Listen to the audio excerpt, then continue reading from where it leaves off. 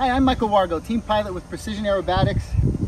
Today we're going to do a video that I probably should have done a long time ago. I've done tons of setup videos and we talk about mixing and all those kind of things, but what I'm going to talk about today is how to make your aircraft fly like you want it to. In other words, most of the time if the plane isn't behaving while it's in the air, it's all in setup and programming. There's very few planes that are just so crappy that it won't do anything well. Yeah, there are some that don't 3D very well, but if you take the 3D element out of it, as far as just straight line flying, my contention is you can get just about anything to fly beautifully. Today we're going to do it with three different, the video might be in 3 parts, but we're going to show you how to get a 3D plane to fly like you want it to. I've got my Katana 60 here, and of course I've worked very hard to make this fly just like I want it to. This is a pattern ship. Okay, I love flying pattern, and needless to say, I've had this one for a while, and it took me maybe 25 to 30 flights to get this flying exactly like I want it to. This is an EDF made by FMS. It's a really good aircraft, and at this point I only have a few flights on it, but I'm really liking the way it flies, and I'm getting it very close to flying exactly the way I want it to do everything I want it to do. All 3 of these are handled a little bit differently. As always, we're going to do the one nearest to my heart, and that's 3D. We're going to take up the Katana, and we're going to discuss the things that you are going to need to do to be able to make it fly the way you want it to. All right. Before we go up, we have to think about, first of all, we have to think about exactly how you want this to fly. This has to be predetermined before you start flying it. First thing you need to do is establish your goals. My goal for this 3D plane is for it to be able to make sure that it flies very straight lines. So have a setup involved that when I'm trying to fly straight lines, it flies very straight. Then I also need to make sure that I have a very radical mode for tumbling and everything like that, because I do want this thing to tumble like crazy. I want it to have all the capabilities that I can get out of it. And then of course, when it starts to slow down and get low and slow, I have to consider how it's going to behave in a hover and how it's going to behave in Harrier rolls. Okay? So those are my goals for the setup. And generally, when I'm doing it, I'll do 1 flight for one part, 1 flight for the other, and 1 flight for the other, and make sure I get them all set up. And normally they're on different rates when it comes to a 3D plane. Okay, we have several things that can be altered to make sure it flies the way you want it to, and it feels the way you want it to. My contention is you can pretty much get it to feel any way you want it to feel. So the first thing that we have to work with is CG. If you're going to fly more straight line and high energy maneuvers, you might want the CG to drift a little bit forward because it encourages that type of thing. The second thing is mixing. Depending on how you want it to fly, there might be mixes that you might want to put in it that another guy might not. Mixing, for instance, low pass. You want to do a really fast low pass. Well, if you get low and hit full throttle with this thing, it's going to want to balloon up.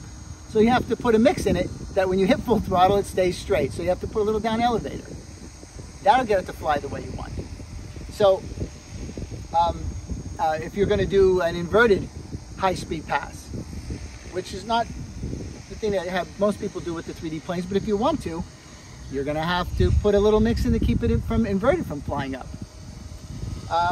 The other thing you have to in your arsenal for making it fly the way you want to is rates and expo. So these are the things that really affect the flight of a 3D plane the most. How it feels when you start to roll. And I will try to explain my process in a minute. I'm going to start with the most difficult one. you know, I have the CG set exactly where I like it. And basically, if most of what you're going to do is going to be low and slow, setting the CG, for me, I like the CG right on the money.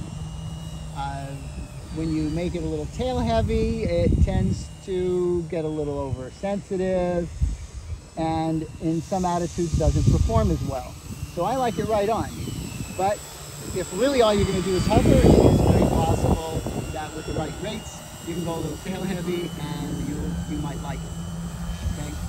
So the first thing that I need to make sure is that as I'm standing the airplane up, okay, as I'm coming down and I'm going to try to stand it up, that means I want to smoothly transition, right?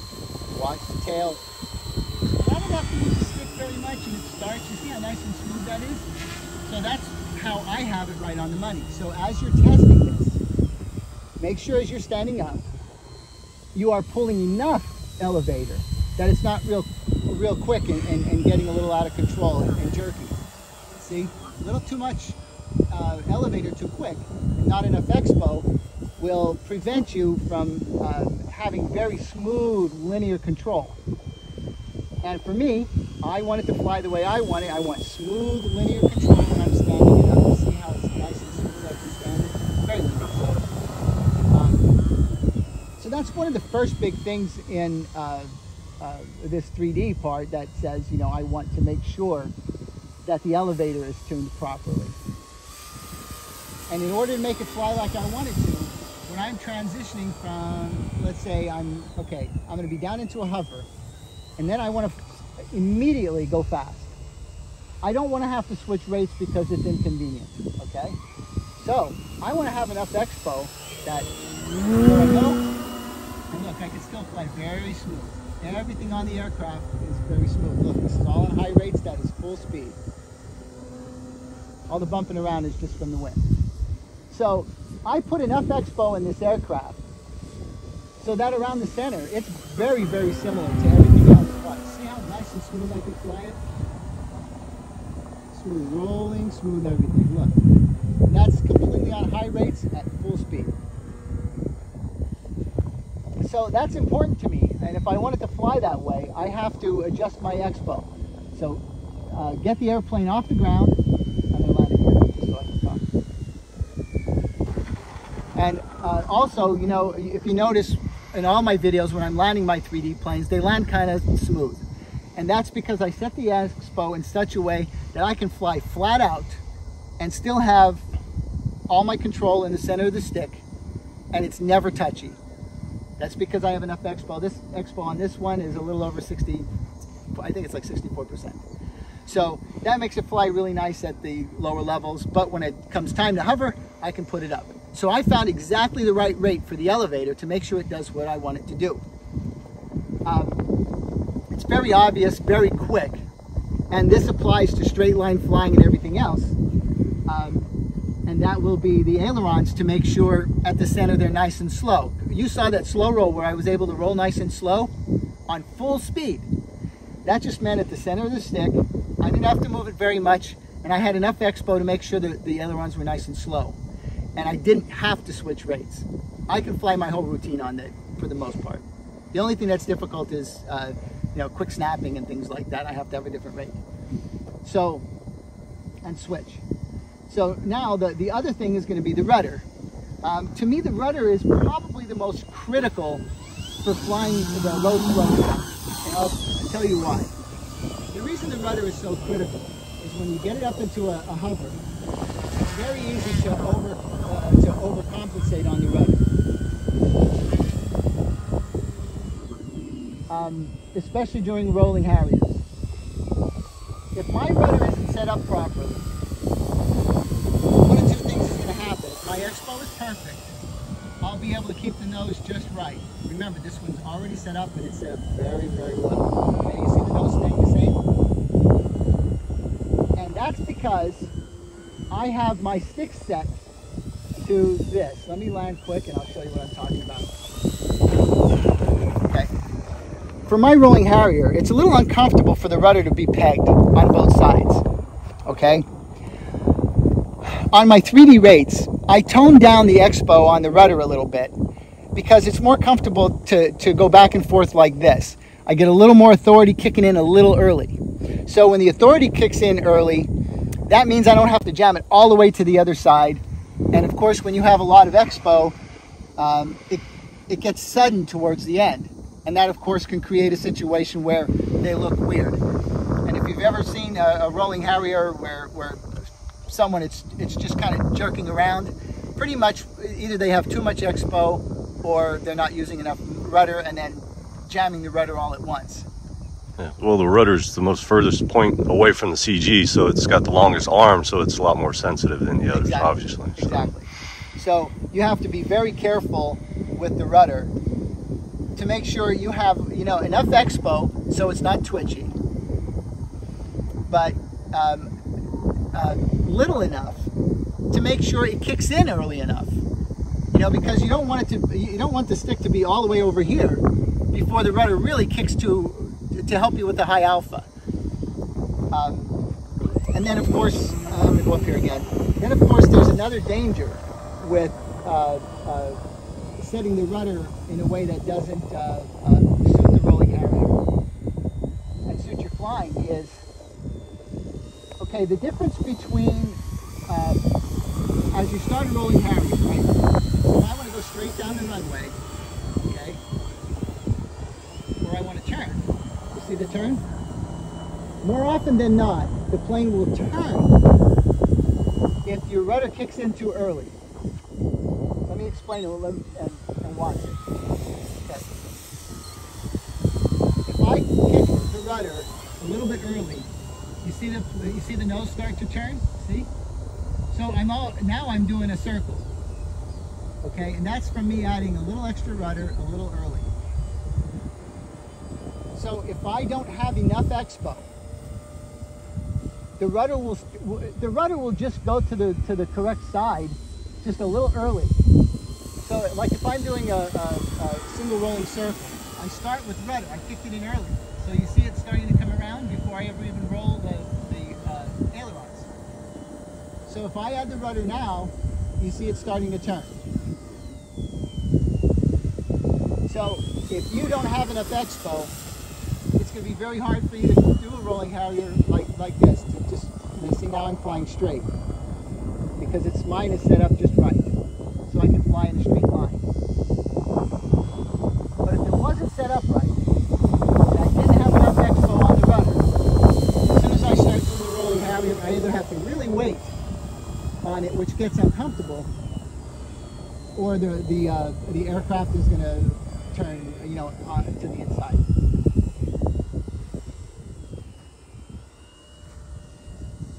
As far as the ailerons are concerned, I mean, you should be able to just roll slowly, very easily. I really don't advise in any way, shape, or form to have, fast ailerons close to the beginning of the stick. Nothing, absolutely nothing will make you look more amateurish than the ailerons being too quick. It makes everything difficult. So make it fly the way you want it to. One of the first things that you can do is take it up high and just try and do a slow roll on your high rate. And that wasn't bad for a high rate flying about half throttle. Ailerons being twitchy can make the plane look very ugly. Now there is a matter of the other things I talked about, which is mixing to make it fly the way you want it to. Obviously this plane has been mixed out for knife edge. I don't want to go into each individual thing too thoroughly on this video. I have videos on mixing. But this plane obviously is mixed to the point where if I want to do a knife edge, it's going to fly just the way I want it to. It is going to hold that knife edge just like this, even with it being so windy. It's going to hold the knife edge perfectly. And I don't have to worry about it pulling towards me. I don't have to worry about anything like that. I did that a little downwind. Flying fast and low, see the plane will start to rise a little bit if I'm full throttle. If I'm full mix, I only suggest that.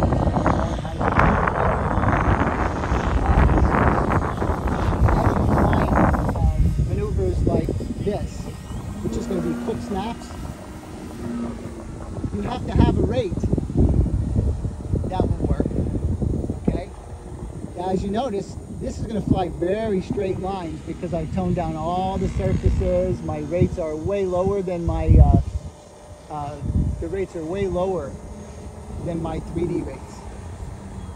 But I can very quickly roll pretty fast and do some really nice, you know, snapping maneuvers that look fantastic. And I can fly very fast and still keep the plane very smooth through all of it. And then, of course, if you love doing things like for yourself, like super smooth, long, slow rolls and things like that, and you want the plane to be very, very smooth, and those ailerons to be super, super, super slow too. For me, I had that on a low rate where I toned down the rudder and the ailerons as well. And the trick is to really fly through each maneuver, watch each one at a time, and set the rates exactly like you want it. You don't stop until the plane feels exactly the way you want it to. And I hate to say this about, you know, the people watching this, but most people get very lazy and they just, well, it's good enough. But if you have the attitude, good enough is good enough, you'll never have a plane that just does everything perfectly. And I can assure you, I don't stop until my planes are flying that way. That way, everything I'm doing, I can have great confidence in. I set my long, slow, super smooth IMAC maneuvers rate. I set my snap rate, and I set my 3D rate. And occasionally, my rolling Harriers are a little too fast. I have to set another rate just for those to really adjust the rudder expo and the aileron to be exactly like I want. Anyway, I hope this helps. We're going to do pattern and EDFs.